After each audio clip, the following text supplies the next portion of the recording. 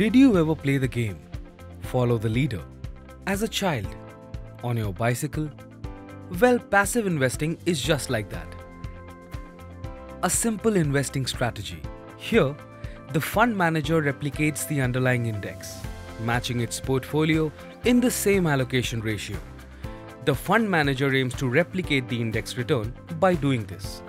You always know where the fund is investing, as it replicates the index. It is completely transparent.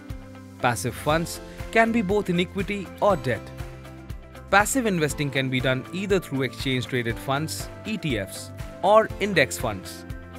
ETFs can be invested through the stock exchange via demat account. Index funds are mutual funds, which can be invested in through the AMC website.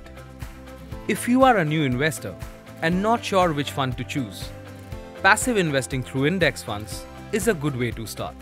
Simple and easy. If you have any questions, comment below. Stay tuned for more classroom shots. Mutual fund investments are subject to market risks. Read all scheme-related documents carefully.